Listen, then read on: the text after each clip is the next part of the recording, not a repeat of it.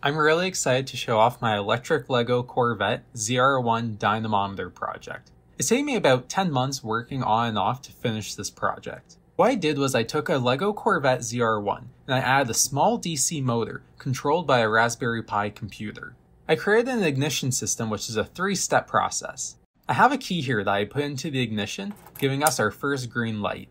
And then there's the covered switch that turns on the electronics.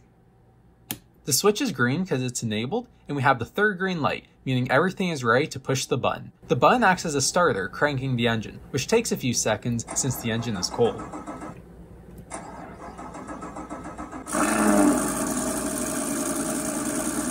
The starter cranking and the engine sounds I recorded myself on a cold snowy day from a real LT1 V8, just like in the base Corvette Stingray, for some authenticity.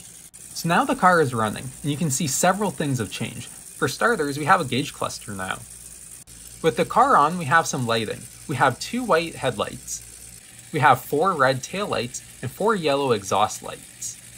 Now the Lego engine is turning too.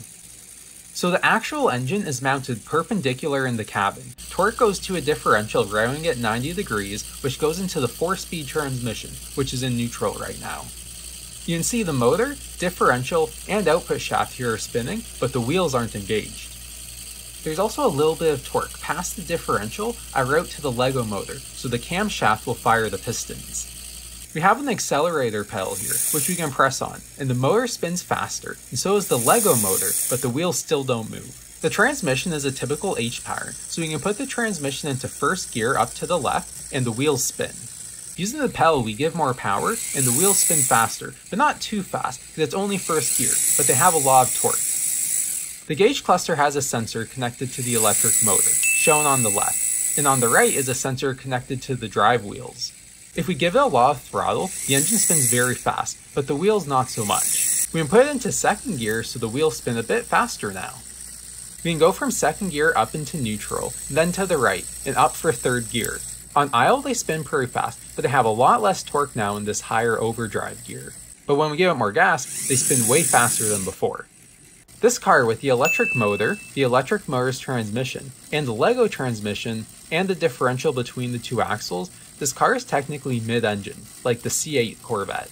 This means the car has more weight over the rear wheels than a front-engine car like the real ZR1. So traction is no problem, the car is pretty much just power limited. The motor has plenty of torque, but my old motor could stall in 4th and even 3rd gear, since idle didn't give enough torque. To fix that problem, I created this lift system at the back, which lifts the rear wheels off the dyno about half an inch or so. This small lift alleviates the rear axle weight, so 3rd and 4th gear can run really fast. So now in 3rd gear just idling, the wheels spin freely at a pretty decent speed. In the 4th gear, now the wheels are spinning, so much faster than before.